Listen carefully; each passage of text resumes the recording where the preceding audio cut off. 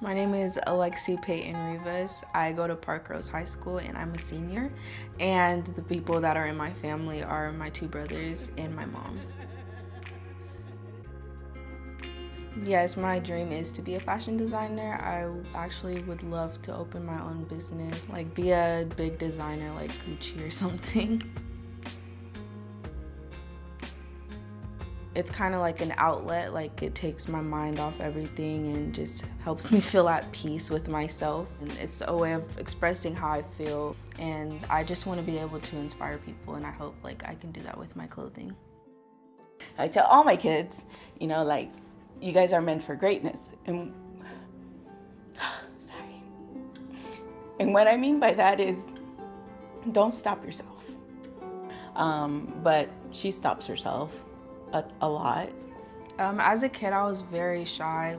In elementary school, I would always hang out with the principal during recess, and she'd always be like, go have fun and play and stuff like that, but I just could not. Like, it would give me too much anxiety to just have to like talk to people. So my hopes for Alexi is for her to just get out of her own way. I met Alexi just at a table during lunch. And she seemed very shy, very reserved, very quiet, but she was laughing at everything. How you doing, kiddo? Hello. What's going on? Nothing, just... I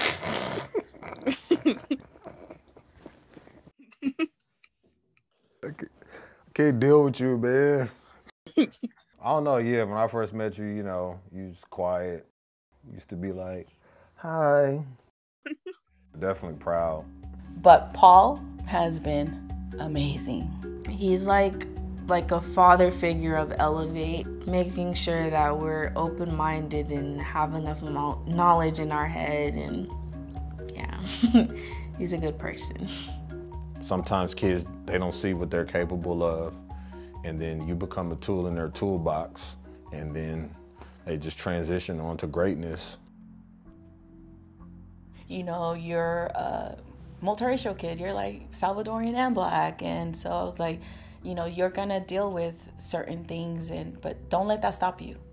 And that's when she said that Elevate brings people that look like them. Is so important for them to see people that look like them, to make them feel like it's possible, I can do it.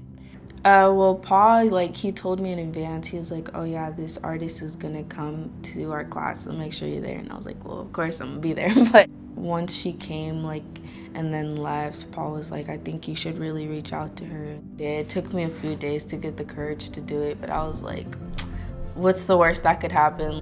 It did surprise me that I was open enough to text somebody that's inspiring and big like that.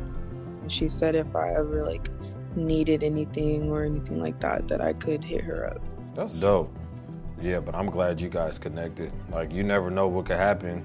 She's definitely more confident now. She's more outgoing, more willing to, speak up, voice her opinion, and really just take control of her future. Feeling more confident, I believe Paul pushes her to that. It was 6:45 in the morning. I was going to work, and I got an email from Howard, and they're like, oh, you got accepted to our design program. And I was so excited. I didn't know what to do. I wanted to go home. I was like, I don't want to be here. I want to celebrate. Honestly, I mean, there's no way to describe it. It's exciting just to be able to be, part of her journey. As a single mom, how does it help you to have programs like Elevate? I think about me. There's that extra layer of support, people that love my children. Relationships are at the forefront of what we do here at Elevate Oregon. I know for me, growing up personally, relationships were very instrumental in my growth and in my success as a young man.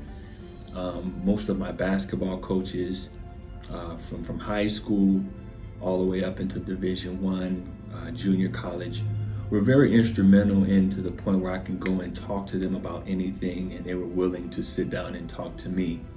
The relationships between our teacher mentors and our students are vital, and the reason is that these kids, they need someone to look up to, they need someone to share stories with, and in return, our mentors become their #1 cheerleaders and help drive their dreams and their missions in life as well.